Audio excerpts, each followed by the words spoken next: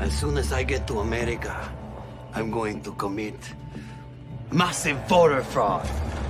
That's right. I'm gonna get 3 million of my amigos together and we're just gonna do it. Then, I'm gonna take jobs from hardworking Americans. Yes, first the farm jobs, then the factory jobs, and then it. I'll get into a graduate program to affirmative action, and I'm gonna take the lawyer jobs, and the doctor jobs, and the aerospace engineer jobs. But then, I'm gonna be too lazy to work. So I'm gonna leave off the American taxpayer.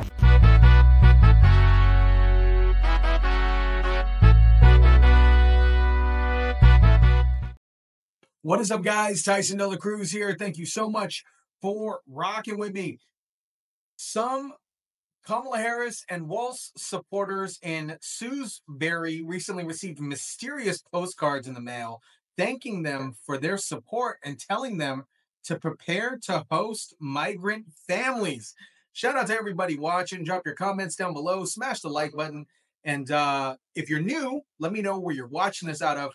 I like seeing where everybody's watching this out of. So mailers were apparently sent to residents who had displayed Harris and Walz yard signs in an attempt to confuse them or intimidate them. This is a hilarious story. The postcard read, "We're so appreciative of you putting out a yard sign, but now we need your continued help." Some spaces were left blank and later filled out in handwriting. One resident posted an image of the card on Reddit, and it was filled out to tell the recipient that they would start hosting a family of 4 from Belize on November 3rd, 2 days before the election.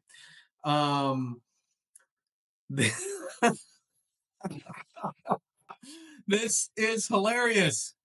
This all comes because, these illegal migrants are getting a lot of benefits for crossing the border. Meanwhile, over in Massachusetts, Governor Maura Healey declaring a state of emergency due to emergency shelters there reaching capacity with migrants. Officials say there are almost 5,600 families and over 20,000 individuals in Bay State shelters. This is 80% higher than this time last year. Governor Healey's administration is now asking Massachusetts residents to help with the crisis. If you have an extra room or suite in your home, please consider hosting a family. Safe housing and shelter is our most pressing need. Become a sponsor family. You can contact the Brazilian Worker Center for more information on how you can step up if you're willing to have an additional family be part of your family.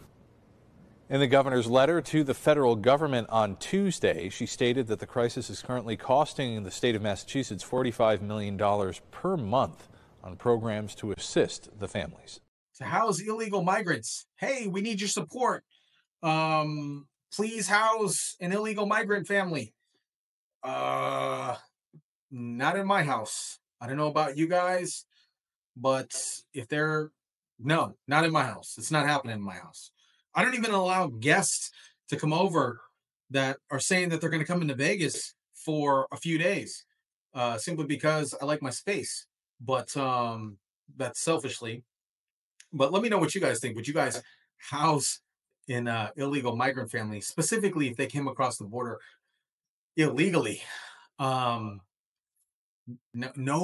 bueno for me, papi. No bueno for me. Here's one of the ladies that received the postcard. She remains anonymous, probably because she didn't feel like being trolled. I put a lawn sign in my front yard, and I don't think I should be subjected to these fraudulent mailers. When this 50-year-old Shrewsbury woman put up a Harris Walz sign in front of her home, she just wanted to show her support. She never imagined she would be subjected to a campaign dirty trick. It really creeped me out. She was dismayed when the mail arrived this week and she received this postcard. It purports to be from the Harris campaign, thanking her for putting up a sign and alerting her a family from Nicaragua would be moving into her home. That's when I realized it was an obvious attempt to try to either scare me or rage bait me and make me upset. It's absolutely a scare tactic. Suffolk. I put a lawn sign in my... I don't know who did this, but it's kind of funny. Oh, man. Here is the news coverage on this on CBS News. Boston.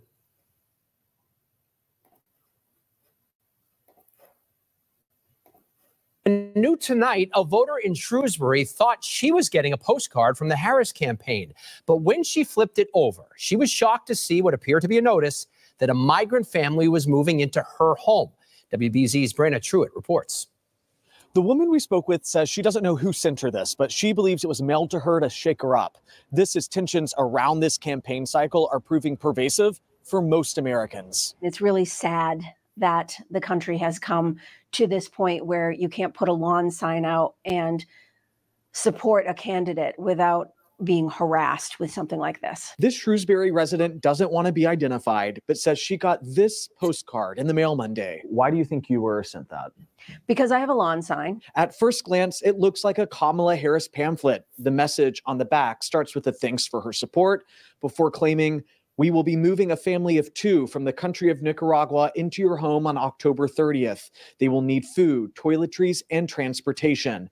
The woman says she was shocked and creeped out over the alleged fraudulent mail. I go back and forth on what the objective is with this mailer. I don't know if they're attempting to harass me or are they trying to rage bait? She claims other Harris supporters in the area have gotten a similar mailer. It's unclear who sent this. There was no political organization or return address listed, but it's indicative of the tension and temperature of this election cycle. A study by the American Psychological Association found 69% of adults feel a great deal of stress over the election.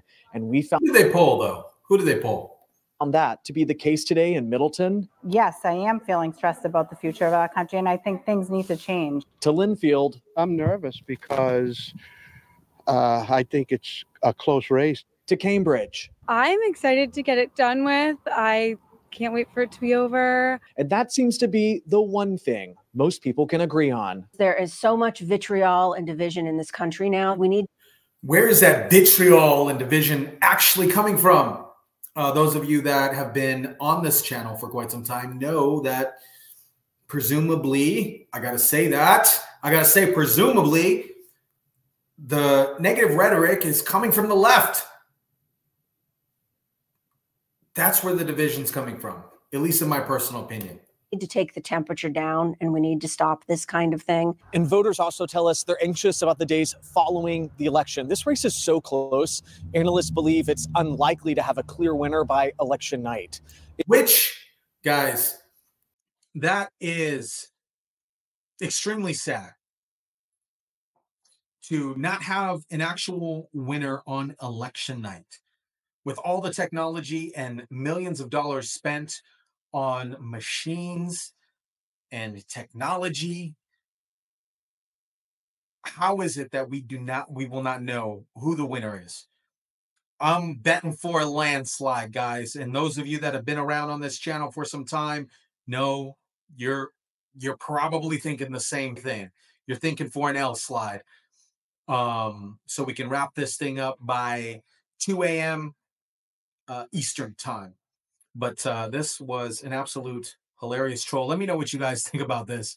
Drop your comments down below. Smash the like button, share, subscribe. And as always, guys, I'll catch you on the next one.